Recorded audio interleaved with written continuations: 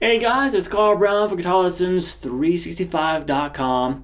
Today we're going to take a look at the chords for Love Me Tender by Elvis Presley. So yeah, obviously one of the greatest love songs of all time.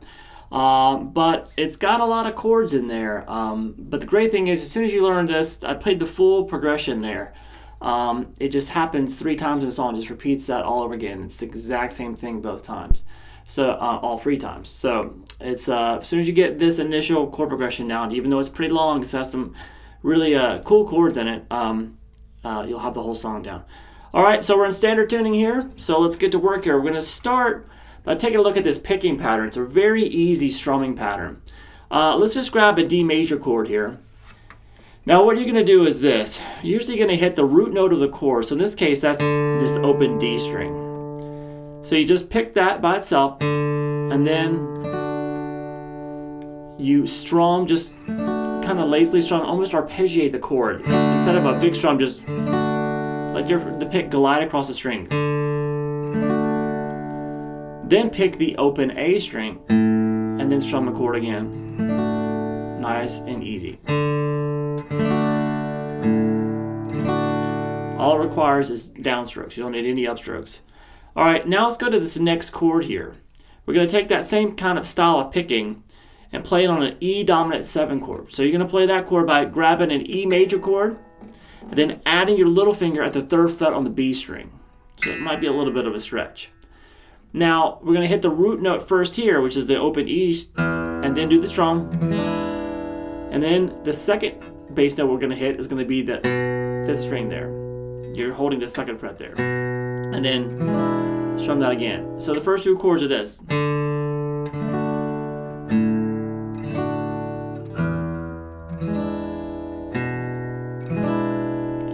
Alright, you can let everything just ring out.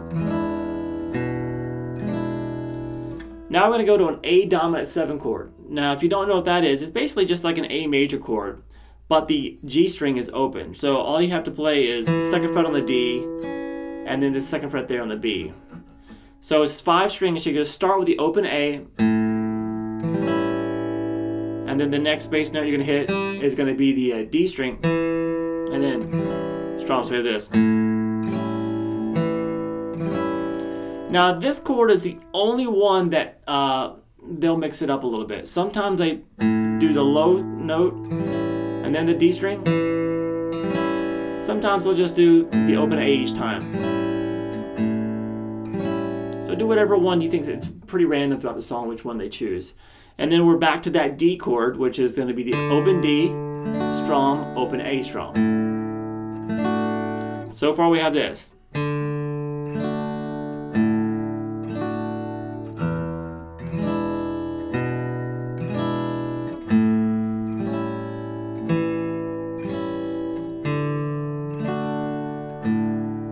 Now you repeat that.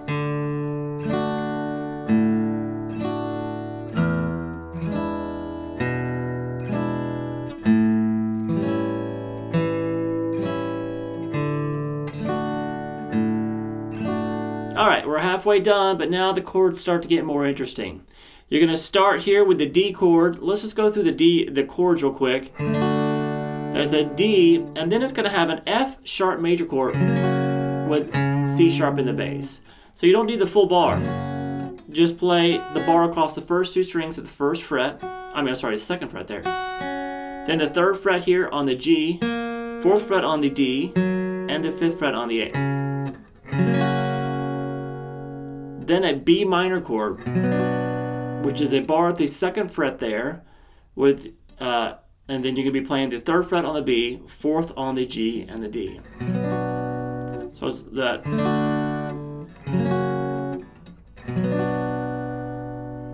Then we're going to go to a D7 chord with A in the bass. So what you're going to do here is the 2nd fret on the high E, 1st fret on the B, 2nd fret on the G, and then the A and the D strings will be open. So we have it.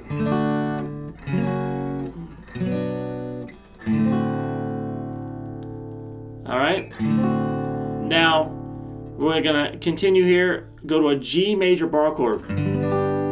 So if you know just the standard F major bar chord, you probably know. If not, it's a full bar here. I'll do the G here. We're going to be up at the 3rd fret, full bar, 4th fret on the G, 5th fret on the D and the A. And then we're going to go to this really cool chord, G minor 6 chord. Now, it might be kind of new to you here, so we're going to bar with our 3rd finger here, our ring finger, across the first 3 strings on the 3rd fret. So get that down. Then the 2nd fret on the D string. Now let that finger just slightly go over that string and mute that A string. So you can't, so when you strum across, you can't hear that A. And then just add the 3rd fret here on the low E. So you have that A muted, everything else is being heard. So we have this. And then to a D. So the picking of that maneuver is this.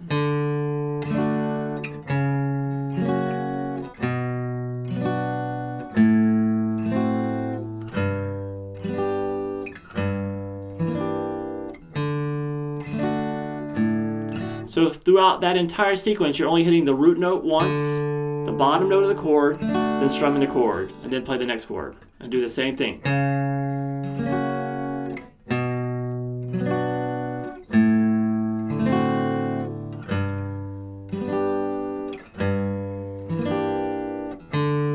Now when you get to this D here, you do the full picking pattern there.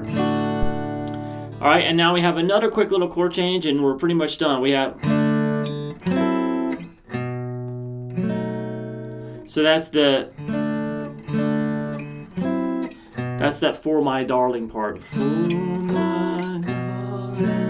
Alright, so this is the D. Now I like to just basically hit just the open D, the 2nd fret on the G, 3rd fret on the B string. Just hit those 3, kind of a power chord. And then you come up and quickly grab this. It's just really a passing chord. It's that same bar here we're going to be playing at now at the 5th fret with your ring finger across the top 3 strings, and add the F sharp here, which is the 4th fret on the D. Just strum those 4 strings. And then we're going to play a B dominant 7 chord. So that is a bar at the 2nd fret, followed by the 4th fret on the D. You still got that G string 2nd fret there being played by the bar, and then the 4th fret on the B string.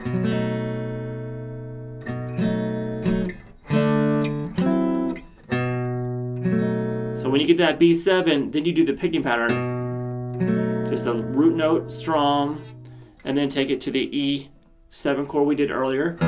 Full picking pattern there. And then this is just like in the first half of this, to that A7 and D.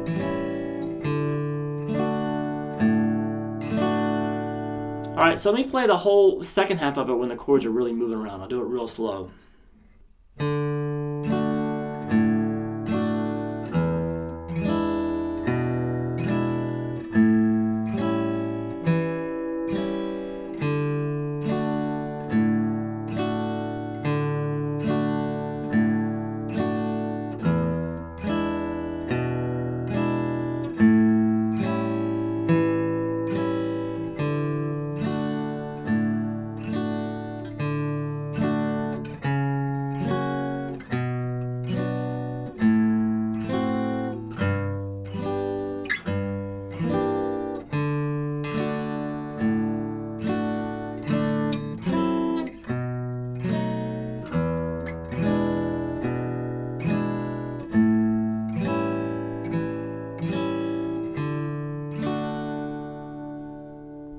All right, hope you guys enjoyed it. I'll see you again soon for GuitarLessons365.com.